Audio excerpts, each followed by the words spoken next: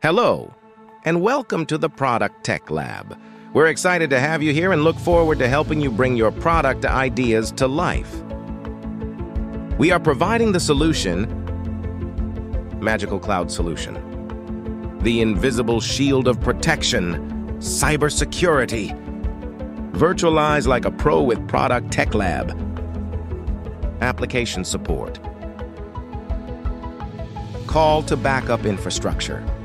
AB and training facility. Technical innovation and idea.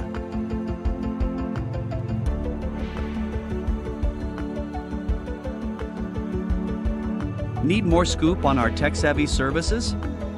Drop us a line at support@producttechlab.com or zip over to our website https://www.producttechlab.com. Pust. We're also big shots on YouTube. Find us at youtube.com/@producttechlab and let's be friends.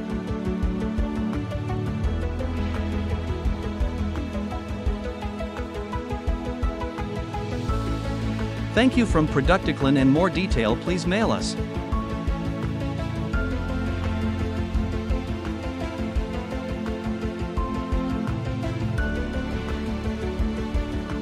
Hi friends, welcome to the Producttechlab once again.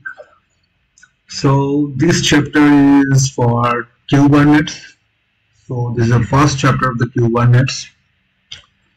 So Kubernets is simplicity. If I say what is Kubernets, this is the first question. It's like what is Kubernets? This is the first question. What is Kubernets? This is the first question. Kubernetes means if you deployed any kind of applications, okay, so you can, if you deploy in this your a server, just not application, it is a server, okay, and you can access this application from outside, okay. But one thing there is, if you have one application, you have one application, so you have one application that can be deployed over this and that can be accessed from the internet. But Kubernetes is, if you have a one box, okay, you can deploy multiple applications in your box, all are can be accessed from the internet. That's called Kubernetes. This is a benefit also, okay. So now if we say the any kind of so how to practice, how to in production environment introduce to Kubernetes. Basically Kubernetes is like a few things is there, like if you practice in your home, so you can use a mini cube. Mini cube. This is one of the functionality. You can practice over this. In production environment, you can use Kubernetes cluster. So we are completely focusing about Kubernetes cluster. So we should very clearly understand about the your production environment, how does it works and all these things, okay. So if we go to that part, if we Kubernetes cluster, so what does it mean Kubernetes cluster? Kubernetes cluster basically minimum requirement what we have required, okay. So suppose we have a server, another server, there is another server, okay, and another server is there, okay, and there is my internet connections, okay, and this internet connection under this Docker container. I'll tell you what is the functionality of Docker container. So this server is a master. This is for your worker. Suppose this is worker 1, this is a worker 2, and this is a Docker server. Okay. Just put S. why this Docker server is required and what is a worker to worker one is required. If you can add another worker machine, this depends on you. This is a minimum criteria of this Kubernetes in production environment, and all are connected to the same LAN or different LAN, but need to be pingable and it will be reachable is required, and all the machine connected over the internet and Docker should be reachable from this, because this master can control all the servers, okay, and Docker can perform the build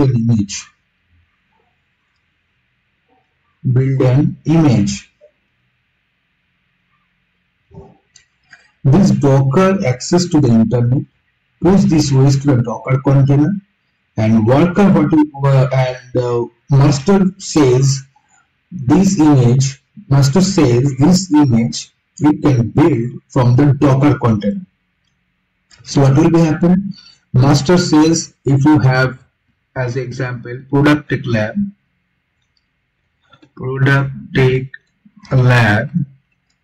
image in the Docker container, okay, and this Docker container reply this worker, okay, and pull this image in worker and build this image in worker. Then you can access this Producttechlab app. So what is the functionality Docker? It is using only for build this application, because in Kubernetes it's completely depends on Docker. So what happened? Master says any kind of application is required, so you just pull from the Docker, okay, worker, that means master says to worker, okay, master says to worker, please pull this image XYZ app or ABC app or Producttechlab app from the Docker. How to build this Producttechlab app? From this Docker container. Clear? So that's why Docker is required. That's why this Docker container is required. That's why this all the information, if you put from take the information from the Docker container, that's why internet also is required. Clear? Okay, great. So now I want to show you one thing. This is for the basic fundamental. Okay, so if we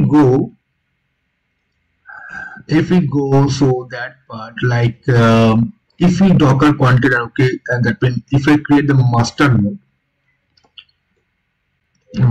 node, okay, few of this API has been called API, okay, API call, like one for the networking, okay, one for the services, one for the image builder, okay. So this type of API is required. As you see, this master communicate to all the workers, okay, and this worker completely one networking part. This is control over this API. This is services. Master says take the services, and the worker says okay. So all the information take from this. This is the benefit about it. This is the API is required for it. Okay. So you can add that as production environment. The master has a active, okay, standby mode, and there is a multiple workers like 3-4 cluster is deployed. Okay, so this is the things. Kubernetes major benefit. So in architectural wise, if you see, okay, that in legacy and Kubernetes, what is the difference? I want to tell you again.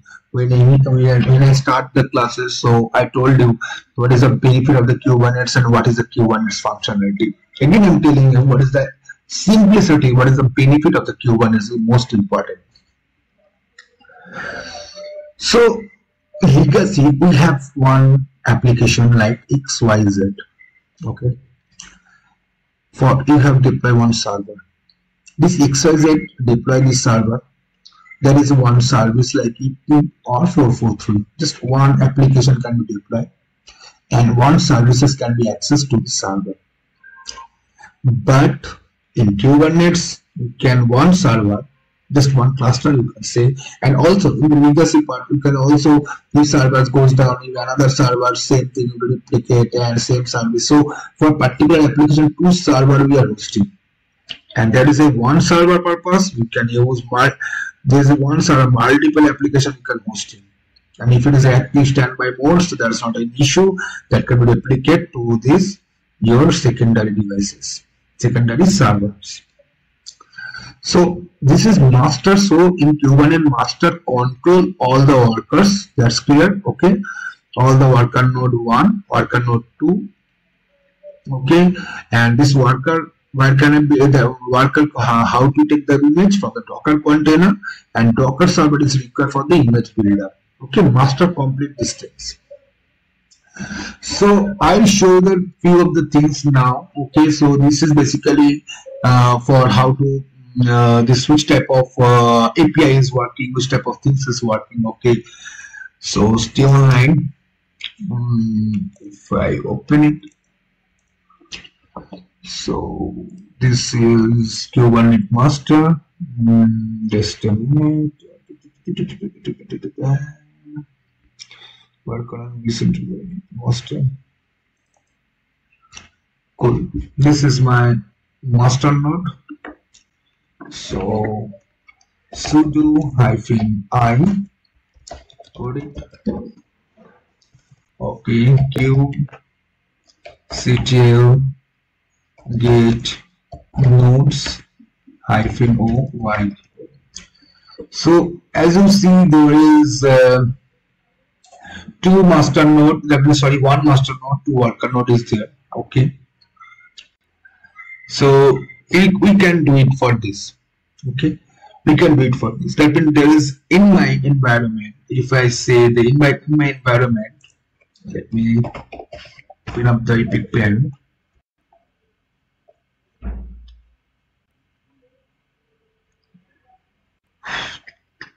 Okay.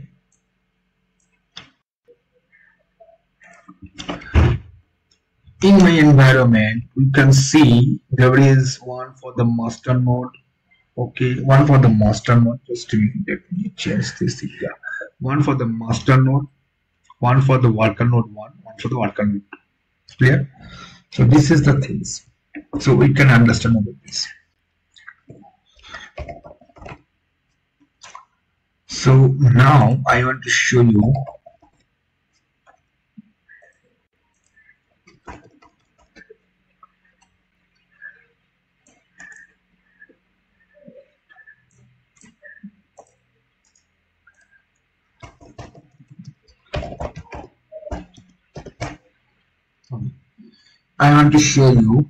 kubectl get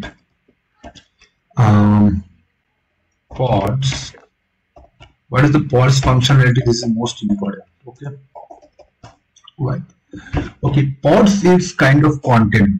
Okay, pods is basically like a container. So pods means if we create the pods. Okay, so if we build one application, okay, so that time this container is required. Container means application informations. Okay, so what that means, if you build this application from worker, just like worker, worker, worker, build an application. This application build a pod. Okay, pod create a container. Okay, pod makes the container for this application. So this is the application we have created. So if application has been created, you can see this is the IP address. This IP address is it's not in my lab. This is basically happened from the your API networking. I told you API networking in this chapter. So this is the worker node. You can see that which nodes has to deploy this application. Okay, so listed as things you can see, age you can see it. Okay, status you can see it. Okay, so this is the information. So now once the pod has been created, just let's assume pods created. Okay, so now this pod created, so how to access these pods? Suppose this is the users. Okay, this is the users connect to internet, and this pod need to be accessed from the users. That time is coming the services. Okay, that time is coming the services. Services looks like if I put the services command, okay, kubectl get services -o -white. See, this is the services. Services is basically mention which IP address that you can access. Like this is the external IP address. If I access this service, okay, it's like if I access these things, okay, so I can easily, if I access this, put this IP address that I can access these things, okay. If I put this IP address, I can access these things. This is the port number, okay. This is the port number, okay. The port number 443 is the port number, okay. So on the port number, which port? That means if I put the http://192.168.56.225, that means this application hosted with that name. This is my colleague or Pita, okay. So that can be opened, the page, okay. This is put in some of the worker, okay. Some of the worker has been deployed this image, okay. And port number is 80, so that's why this is HTTP. If it is 443, so that time is required the HTTPS, okay. So now clear? Okay. Okay. So now if I see the how many APIs and that part, okay. So here kubectl basically command is get all -white, okay. So get all means your pods, your services, or everything you can show like this, okay. Cool. Okay. Well, if I put kubectl get po-a, well, that's the system, that's the thing I want to show you. This is basically your API, okay. API means if you looks that part, okay. Calico, this Calico is using for the networking. This is for the networking, okay. In my lab, I have no 10 series IP address, okay, but we get the IP addresses. So if you see the pods, kubectl get pods -o-white, so I can see it. This is a default namespace, and you can see few of these my applications. And this is kube system. This is all the information. So from the API, we can get it from the worker node. So what happened? This worker nodes completely working from those API. Yeah. So that's the API is required. Command is kubectl get po get -o -a. kubectl get po -a. Okay. So this is a namespace. Namespace nothing. Namespace means suppose if you build an app, okay. So where it can be storage, okay. So app names is XYZ, okay. So you can create one XYZ namespace, okay. So you can see it. Yeah. So that's the namespace is working, okay. This is a status, okay. This is running. This is a crash loopback. Crash loopback means this is something problem. This is different, okay. This is a restart. How many times? I think what is the timing? It's restarted that part, and what is the age that was built 64 days ago. Okay, cool. So that's all. This is the basic information about the Kubernets. I'll be seeing the next chapter of the Kubernets. Okay, so take care and goodbye.